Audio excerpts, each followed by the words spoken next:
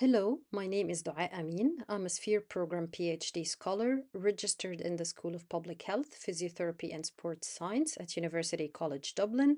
I'm a member of the CARA network, which is a collaboration that aims to reduce antibiotic prescribing and resistance in Ireland. My co-author and supervisor is Prof. Akka Velenga, and she's the head of the CARA network. I'm going to talk to you in this presentation about COVID-19 infections in acute Irish hospitals in the years 2020 and 2021. So now let me give you a little bit of an introduction and pave the road for this research. We know that so far there have been around 772 million cases with COVID-19 around the globe, which resulted in approximately 7 million deaths.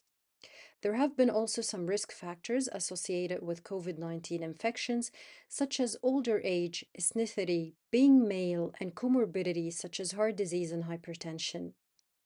There have been also some common symptoms for COVID-19 infections, such as fever, cough, dyspnea, fatigue, nasal discharge, sore throat, and gastrointestinal symptoms for some patients. So, what do we know about Ireland and COVID-19 infections? We know that so far there have been around 1.7 million cases of COVID-19, which resulted in more than 9,000 deaths. So, do we know anything about the characteristics or the symptoms of COVID-19 patients in acute Irish hospitals? The answer is no. And this is why the aim of this research is to explore the characteristics and the symptoms of COVID-19 in patients in acute Irish hospitals in 2020 and 2021. This study is a retrospective analysis for inpatients' data from 55 acute Irish hospitals in the years 2020 and 2021. The data for this study is extracted from Hospital Inpatient Inquiry Data, or the HIPE data, which is a health information system including all sorts of information about inpatients in acute Irish hospitals.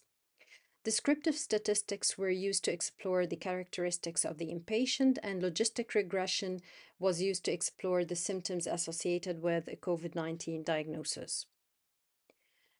After analyzing our data, we got to know that in the years 2020 and 2021, we had a total of more than 170,000 hospital admissions with respiratory tract infections, and out of those, 53% had a COVID-19 diagnosis. The 65 plus year olds represented 52% of all COVID 19 inpatients. The hospital length of stay for an inpatient with a COVID 19 infection ranged from half a day to more than 400 days, with a median of 7 days in 2020, and ranged from half a day to more than 300 days, with a median of 6 days in 2021. The intensive care unit length of stay ranged from 0 to more than 300 days, with a median of 0 days in 2020, and ranged from 0 to more than 200 days, with a median of 0 days in 2021. The hours spent on a ventilator for a COVID 19 inpatient ranged from 0 to more than 6,000 hours, with a median of 0 hours in 2020, and ranged from 0 to more than 2,000 hours, with a median of 0 hours in 2021. We got to know also that 7% of all COVID 19 cases were hospital acquired. The logistic regression model helped us in knowing the symptoms associated with a COVID 19 infection, for example, tachycardia, shortness of breath, and fever, and also helped us know the symptoms associated with non COVID infection, such as wheezing. From our results, we got to conclude that inpatients with COVID-19 infections made up more than half of all the hospital admissions with respiratory tract infections in acute Irish hospitals in the years 2020 and 2021. We also got to conclude that the 65 plus inpatients were the largest at risk.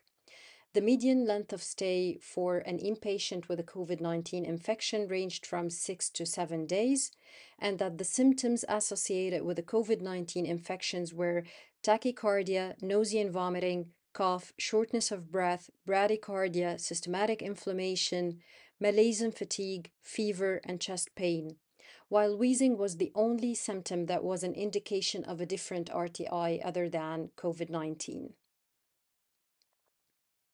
These are our references, and thank you very much for listening.